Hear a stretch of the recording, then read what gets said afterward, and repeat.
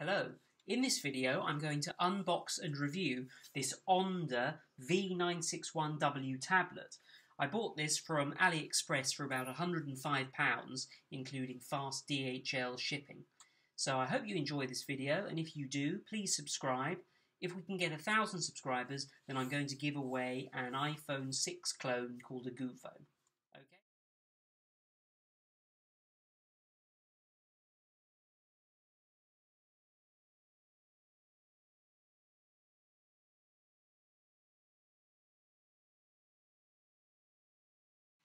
So once we get the outer packaging off, you can see that the actual packaging of the tablet itself is very basic. There's no branding at all, it's just a brown box.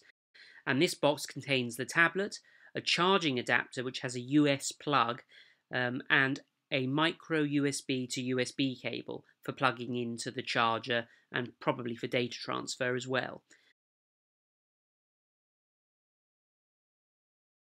And actually this brown box rattles inside the shipping box, but thankfully the tablet didn't get damaged.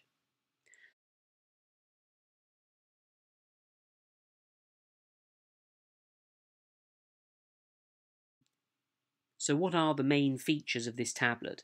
Well, it has a 10-inch screen with a resolution of 1280 by 800, and it's running Windows 8.1. I'm currently in line for the Windows 10 free upgrade.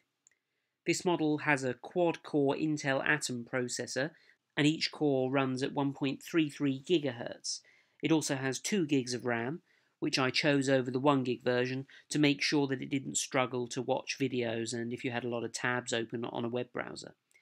And it also has 32 gigabytes of internal storage, and actually when you go and look in my computer, only 24 gigs of that is actually visible. It also has Bluetooth, Wi-Fi, a headphone jack, and a front and rear facing camera.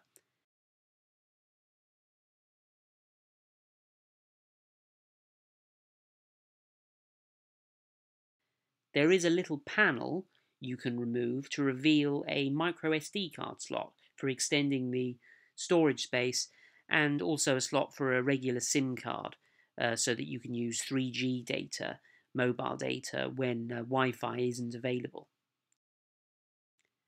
The seller I bought this from advertised that this tablet had an HDMI port, but it doesn't.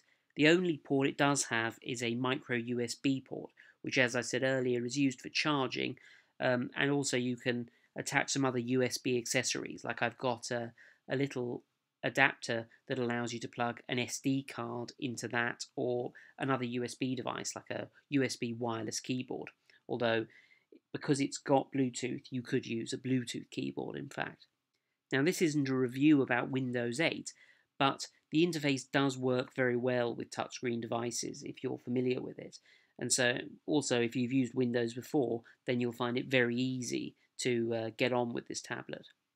The battery lasts a full day of use, assuming you don't have the screen brightness set to maximum.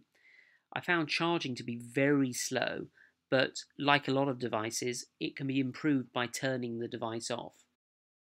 The touchscreen works very well, although the Windows interface is very small and fiddly, so you really either need small hands or to use a tablet stylus. The resolution and quality of the screen is good, however the resolution is low compared to laptops or desktop computers, so some programs may refuse to run. So you could also attach a micro USB to HDMI cable if your intent was to plug this into a TV.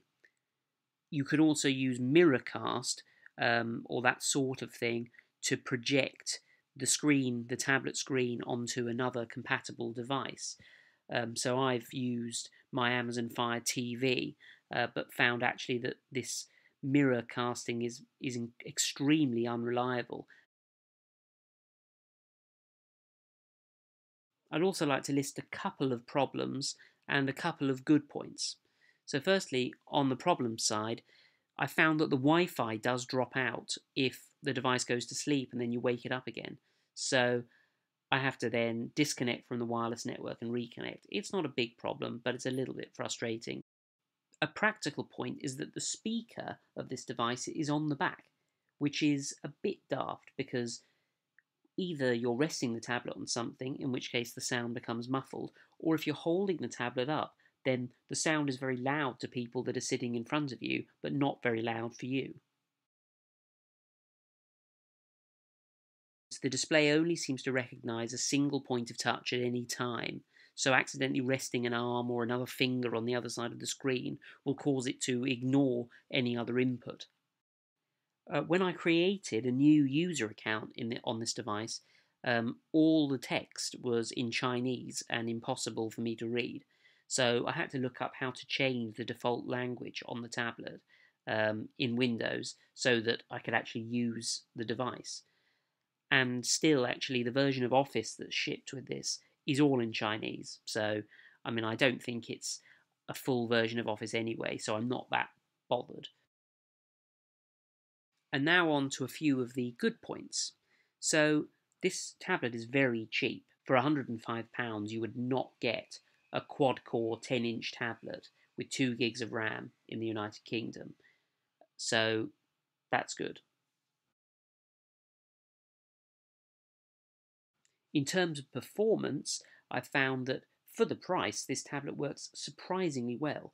Web browsing and using simple applications is a doddle. There's no struggling to process stuff at all. Of course, you're not going to be able to play the latest graphically intensive computer games. Now, the tablet is also light, which I think is extremely important for a tablet, to be able to hold it up without your arm aching. It's not the best quality, which sounds like a bad point, but actually it does feel quite rugged. It's plastic, and so you feel like you don't have to treat it delicately, as delicately as you might want to treat an iPad. Thanks for watching. I hope you enjoyed it. If you've got any questions about this Onda tablet, please leave them in the description box below. And remember, if we can get 1,000 subscribers, then I'm going to give away an iPhone 6 clone.